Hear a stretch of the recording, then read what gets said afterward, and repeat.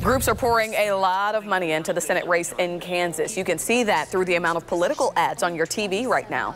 We're less than 4 weeks away from the election, and that U.S. Senate race isn't the only one being closely watched by more than constituents here. 41 Action News reporter Nick Starling explored why races in the metro have national appeal and who's funding the ads. There's a lot of attention on Kansas this election cycle, not just locally, but nationally, with the Kansas 3rd District and a competitive Senate race, which is funneling a lot of money into the state. With less than a month to go, candidates are trying to get their message out during a pandemic.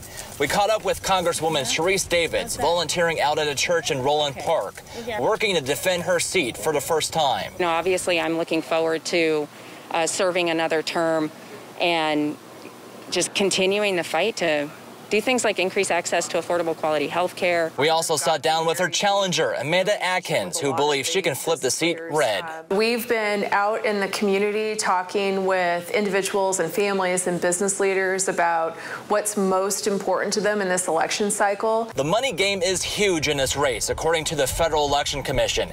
Davids has raised over $3.5 million reported in July, and Atkins just over $1 million. On the Senate side, the stakes are higher, and so is the money. Looking at the FEC again, Democrat Barbara Bollier has raised over $7 million compared to Republican Roger Marshall with over $2.7 million.